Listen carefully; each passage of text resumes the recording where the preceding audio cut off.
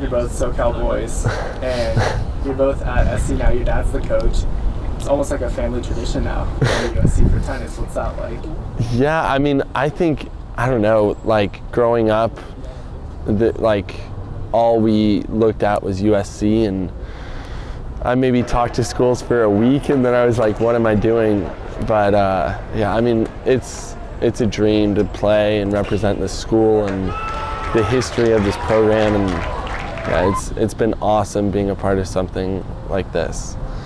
Yeah, it's a total family affair. We have a younger brother who'll be here in 2 years, and I mean, it's pretty cool when you get to go to school or work or whatever you want to call it with your family every day. So there's no sibling rivalry between you two, no fighting. You guys get along perfectly. Yeah, I'd say it actually died down since Riley got to school. We've had our fights for sure. We butt heads a couple times, but when we got to school, I don't know, we've become a lot closer, and it's been really good. Yeah. So just being on the team's helped bring you two. Yeah. Yeah, being a part of something bigger than yourself brings you together.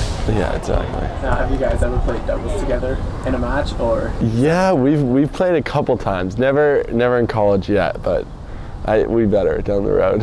Yeah. If the right injury happens or something, maybe, just maybe. I don't know, I think it'd be a pretty good team. Yeah. What do you guys think? Twin Towers. It'd be all right, yeah. Now, obviously, USC has a ton of past champions. Steve Johnson comes to mind, Robert Farah, both accomplished professional tennis players. Now, Stanford has the Bryan brothers, who are coming towards the end of their career. Do you think you two will replace Smith the Bryan brothers? Yeah, I mean, I don't know if the Bryan brothers are replaceable, but yeah, I mean, I'd love. I think me and Tanner will play together this summer a little bit, and yeah, who knows? Yeah, it's definitely every guy on the team or every guy that plays tennis's dream. So why not? Yeah. So we're gonna see you guys at the Open this year? This year, maybe not this year, but give us a couple. Yeah, give us a couple of years, hopefully. Yeah.